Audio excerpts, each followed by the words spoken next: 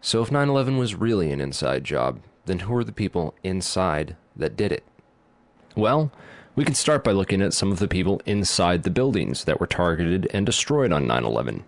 In the impact zone of the North Tower was a company called Marsh & McLennan, which at the time was the world's largest insurance brokerage company. One of Marsh's executives was a guy named L. Paul Bremer, who was also the chairman of the Congressional National Commission on Terrorism from 1999 to 2000, and the U.S. Ambassador at Large for Counterterrorism from 1986 to 1989. Instead of going to work on the day of 9/11 and dying inside the towers with hundreds of his employees, Bremer decided to go on MSNBC and tell the world that Osama bin Laden was behind the attacks and possibly Iraq and Iran, and then he demanded the most severe military response we can come up with. L. Paul Bremer was called away from Marsh in 2003 to become the Iraq occupation governor, a role he has been widely criticized for. So Bremer not only worked inside the buildings, but had offices directly in the impact zone of the South Tower where Flight 175 would hit. He missed work on 9/11 to give us the official story on national television, and went on to be the Iraq occupation governor. You really can't get more connected to 9/11 than that.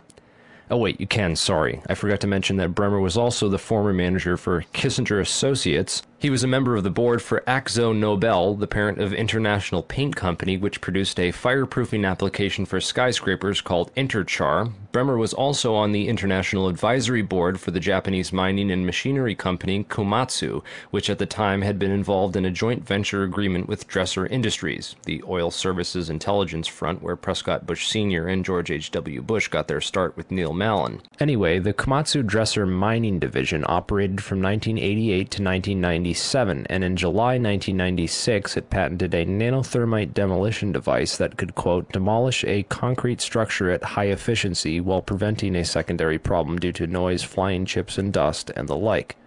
As many of you know, residues of thermite, a highly energetic chemical mixture, have been confirmed in samples of World Trade Center dust, and the use of thermite at the World Trade Center was also revealed by environmental data. See the description for more links and sources.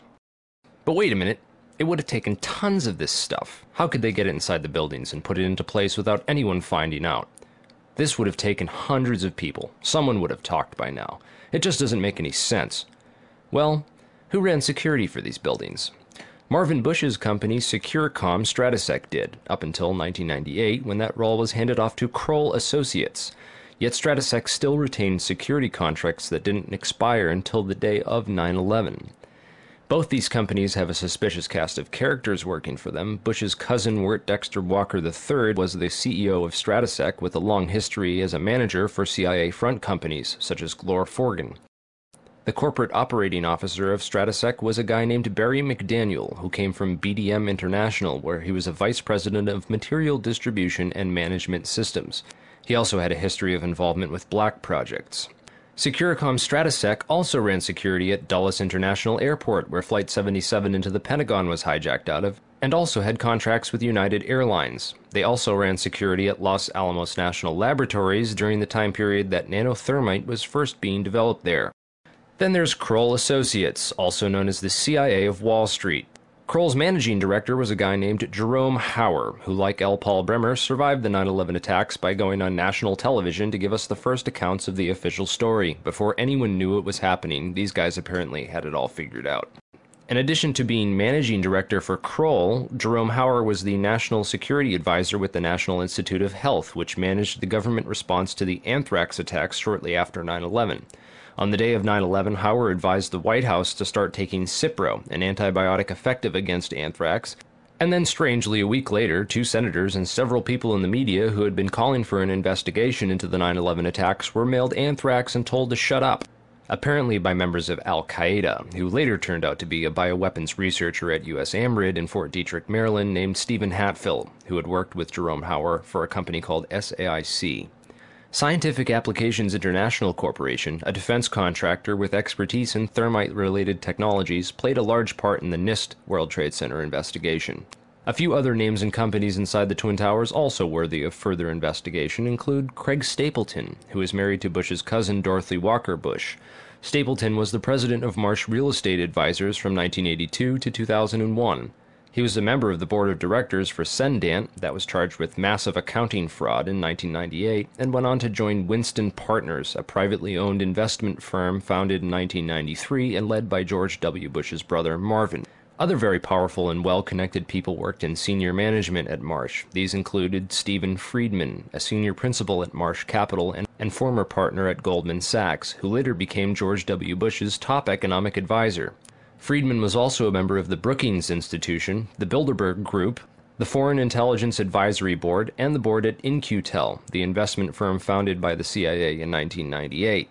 In-Q-Tel invests in state-of-the-art technologies related to defense and intelligence work, including nano and chemical technologies, according to its website. In another interesting coincidence, Friedman belonged through Cornell University to a secret society called Quill and Dagger, the membership of which includes Paul Wolfowitz, Sandy Berger, and Stephen Hadley. Wolfowitz, the NEOCON Deputy Secretary of Defense in the Bush administration, was the author in 1992 of the Wolfowitz Doctrine of preemptive warfare. He also made comments about a surprise-like Pearl Harbor months before 9/11 and met with Pakistani ISI General Mahmoud Ahmed in the week before 9/11. Berger, the national security advisor to President Clinton, was later caught stealing documents from the 9/11 Commission investigation. Berger was also the boss of White House counterterrorism czar Richard Clarke, and together with Hadley, who was Condoleezza Rice's deputy, was responsible for delaying or obstructing Clarke's plans to stop al-Qaeda in January of 2001. Jeffrey Greenberg resigned from Marsh & McLennan after being accused of serious financial crimes. The first plane of 9/11 flew directly into his company's secure computer room in the North Tower. Jeffrey Greenberg is a member of the Brookings Institution and the Trilateral Commission. Jeffrey Greenberg rose quickly through management at Marsh, having come there directly from AIG in 1995, and then becoming CEO just 4 years later. At Brookings, Greenberg hobnobbed with Lee Hamilton, co-chair of the 9/11 Commission. There's also Jim Pierce, another Bush cousin, who was managing director of Aon Corporation, who, according to the NIST report, modified unknown sections of Floor 83 in the South Tower in 1997. Jim Pierce had arranged a meeting on the 105th floor of the South Tower for that morning. Pierce survived that day, despite the fact that 12 people came to the meeting in the South Tower and 11 of them died. The location of the meeting had been changed the night before to the Millennium Hotel, where Pierce watched the South Tower as it was hit by the aircraft. Apparently, the meeting attendees were not all notified of the change in location. Another interesting character is Joseph Kasputis, of Baseline Financial Service, which occupied the impact zone of the South Tower on floors 77 and 78, where United Airlines 175 impacted. Kasputis has a history of being well connected to the highest levels of government, as well as to the defense and intelligence industries. Kasputis worked from 1972 to 1977 for the U.S. Department of Commerce and Defense. He was also the deputy director of Nixon's White House task force that dealt with the Arab oil embargo of 1973, and was instrumental in the creation of the Department of Energy. Kasputis went on to run a large corporation called Primark that had offices in both towers on 9/11. One of the subsidiaries of Primark, the Analytical Sciences Corporation, TASC, worked with so-called black or top-secret programs. TASC also worked closely with the National Institute of Standards and Technology. Kasputis was also a member of the Logistics Management Institute, LMI, whose members included Paul Kaminsky of In-Q-Tel and General Dynamics, Charles DiBona of Halliburton, Skull and Bones member Joseph Samuel Nye, and Michael Daniels of Scientific Applications International Corporation. LMI's self-proclaimed role is advancing the science of government. Kasputis' connections to the DOE from 1977 through at least 1997 are interesting, considering that the DOE was developing thermite ignition devices as early as 1983. Joseph Kasputis went on to become the CEO of Baseline Financial Services, which was directly in the impact zone on the 78th floor of the South Tower. According to NIST, Kasputis' Baseline Financial modified the southeast corner of Floor 78 in 1999, exactly where the aircraft hit on 9/11. Floors 77 and 78 were upgraded for fireproofing in June and April of 1998, respectively. Another company of interest on Floor 91, just above the impact zone for the South Tower, was Washington Group International. This company was known primarily as a construction and mining firm, and it had just acquired Raytheon Engineers in July of 2000. In 1996, Washington took over Morrison Knudsen, an engineering and construction firm that had a history of working on large-scale projects around the world, including in China, Iran, Afghanistan, and Saudi Arabia. The Army Corps of Engineers hired Morrison Knudsen to demolish over 200 buildings in 1995. One of the DOE facilities for which Washington was responsible well before 9/11 was the Savannah River site near Aiken, South Carolina. In February of 1997, Lawrence Livermore National Labs and the Savannah River site signed an agreement of cooperation to share technology. Savannah went on to add developing sol gel technology for fuels and other applications to its portfolio. Sol gel technology is utilized by Lawrence Livermore National Laboratories for making nanothermites.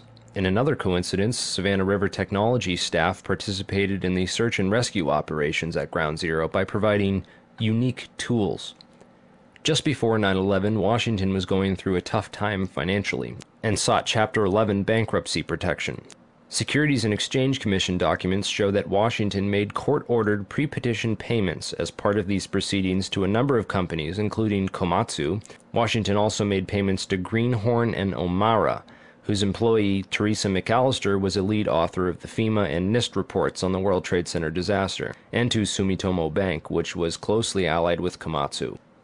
Building 7 was a 47-story federal office building in the World Trade Center site, which collapsed at 5:20 p.m. on the afternoon of 9/11. This building was home to the CIA, in fact the largest CIA headquarters outside of Langley, Virginia. It also housed offices for the Secret Service and the Securities and Exchange Commission.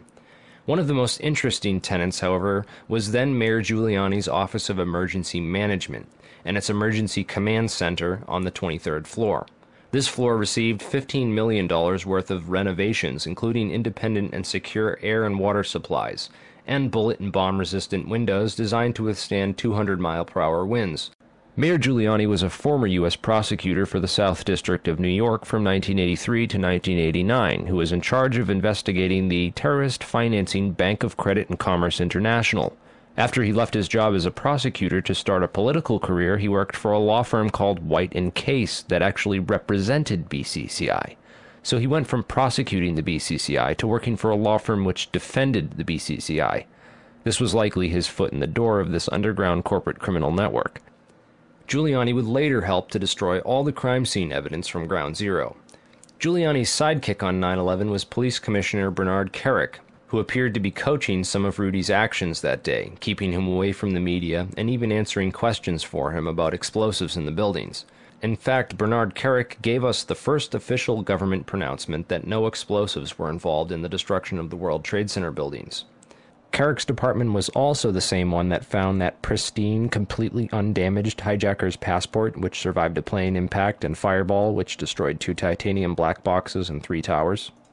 Yeah, Kerik would later receive a nomination from President Bush to become Director of Homeland Security, which he declined for personal and political reasons, and instead took a job training the Iraqi police force in Iraq alongside L. Paul Bremer. Both men are credited for turning Iraq into the unwinnable quagmire it is today. In February of 2010, Kerik was sentenced to 4 years in federal prison for conspiracy and fraud charges, unrelated to the crimes of 9/11, unfortunately, but it still goes to show you what kind of person he is. Definitely the kind of person you'd want inside the New York City police force during a staged event like 9/11. And lastly, we have the Pentagon. It's certainly peculiar, to say the least, that al-Qaeda terrorists hell-bent on destroying the USA would not crash their plane into the north wing of the Pentagon, where all the most important offices were, like Donald Rumsfeld, John Ashcroft, etc., and that they would instead choose to target the one section of the Pentagon that had most recently been refurbished to withstand missile impacts. It's also interesting to note that the company which completed the $258 million refurbishment to Wedge 1 of the Pentagon was also hired as a contractor to clean up Ground Zero in New York City. Wedge 1 also coincidentally housed the Pentagon's Budget Analyst Office, where DoD staffers were working on the mystery of the $2.3 trillion that was reported missing by Defense Secretary Donald Rumsfeld in a press conference the day before 9/11. The Pentagon's comptroller in charge of that money at the time was an interesting fellow named Dov Zakheim, a member of the Council on Foreign Relations, the International Institute for Strategic Studies, and a contributor to the NEOCON think tank Project for the New American Century. Zakheim helped write the PNAC document Rebuilding America's Defenses, in which he is credited for the line which states, Further, the process of transformation, even if it brings revolutionary change, is likely to be a long one, absent some catastrophic and catalyzing event, like a new Pearl Harbor. Several members of the Bush administration, including President Bush himself, would later refer to 9/11 as a new Pearl Harbor. If anything, the individuals and organizations outlined in this video are at least as suspicious as the 19 hijackers themselves. They have nothing on us. Why don't you? Book 'em, Dano.